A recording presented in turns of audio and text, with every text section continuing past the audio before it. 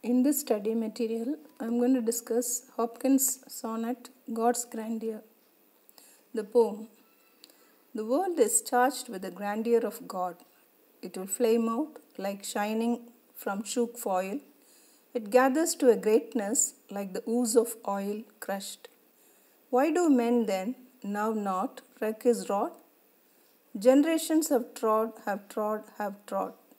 and all is seared with trade, bleared, smeared with toil, and wears man's smudge and shares man's smell. The soil is bare now, nor can foot fail being shod, and for all this, nature is never spent. There lives the dearest freshness, deep down things, and though the last lights of the black west went, oh, morning at the brown brink eastward springs because the Holy Ghost over the bent world broods with warm breast and with bright wings. Let me introduce the poet Hopkins.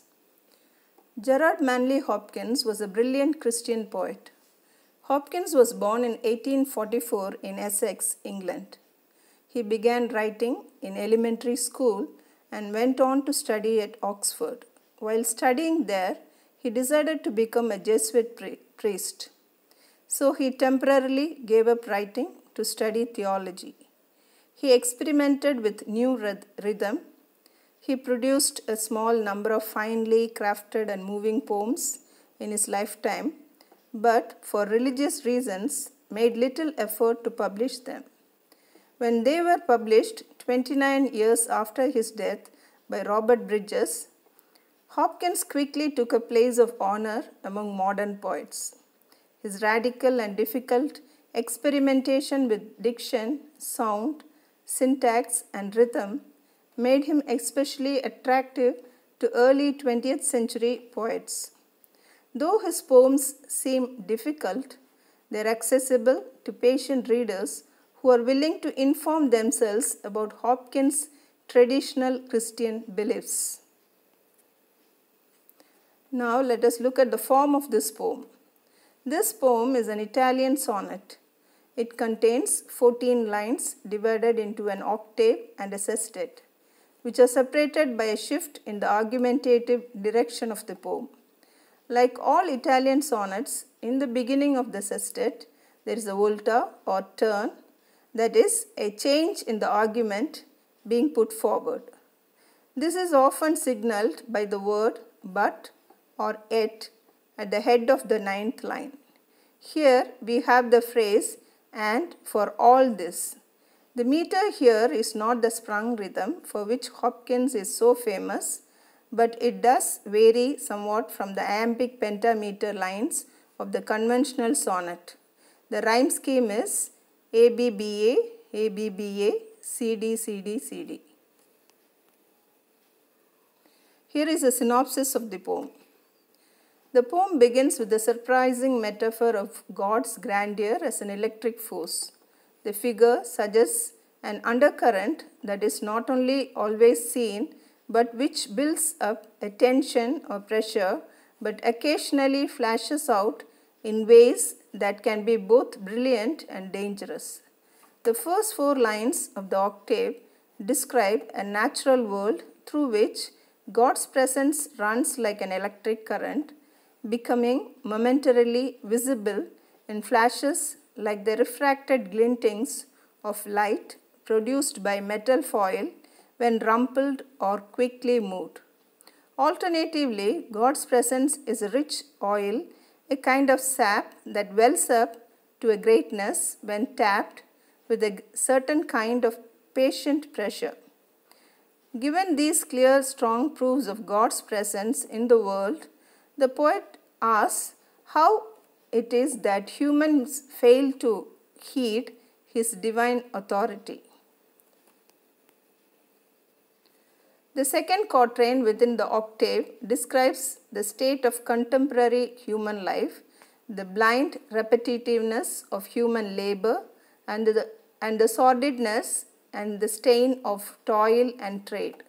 The landscape in its natural state reflects God as its creator, but industry and the prioritization of the economic over the spiritual have transformed the landscape and robbed humans of their sensitivity to those few beauties of nature still left. The shoes people wear sever the physical connection between their feet and the earth they walk on, symbolizing an ever-increasing spiritual alienation from nature. The sestet, enacting a turn or shift in argument, asserts that in spite of the failings of Hopkins' contemporary Victorian world, nature does not cease offering up its spiritual indices.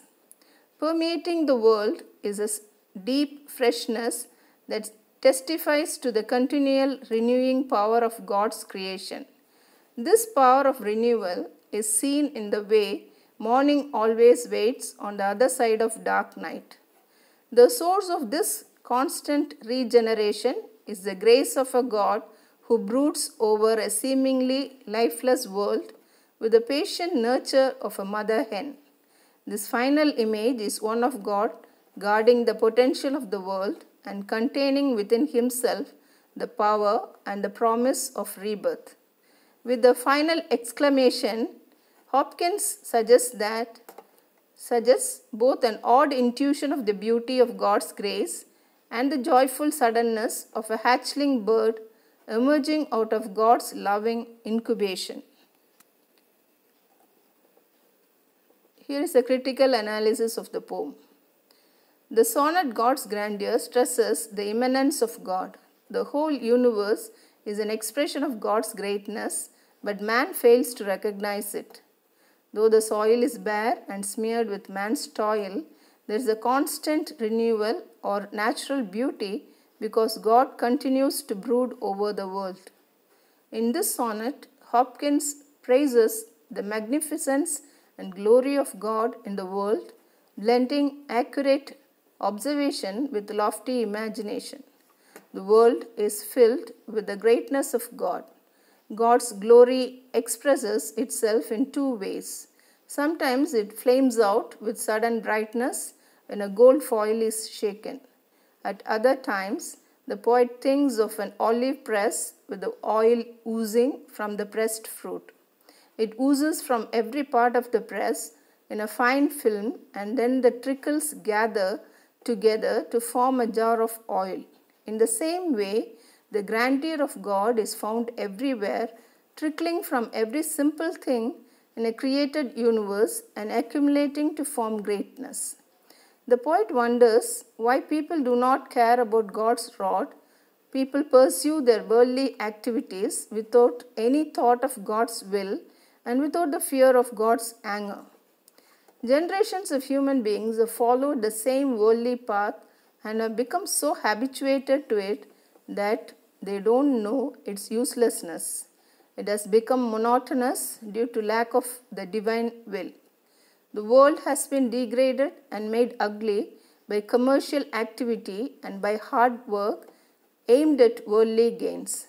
The beauty of nature is spoiled by man's industrial activity, and the sweet smell of nature has been drowned in the bad smells that come from missions. The earth is now bare, having lost all living beauty. Man is insensitive to this bareness. His feet cannot know whether the earth is soft or hard. In spite of man's activities tending to destroy the beauty of nature, it is inexhaustible. At the bottom of the world, there is freshness. This freshness never disappears. When spring comes, nature renews itself and thus shows underlying freshness. And although the sun goes down the western sky and the earth is plunged in darkness, the next day will dawn and the sun will be rising again in the eastern sky. Just as a dove with its warm breast broods over its young ones in its nest, so the Holy Ghost broods protectively over the world, which is bent in sleep and forgetfulness.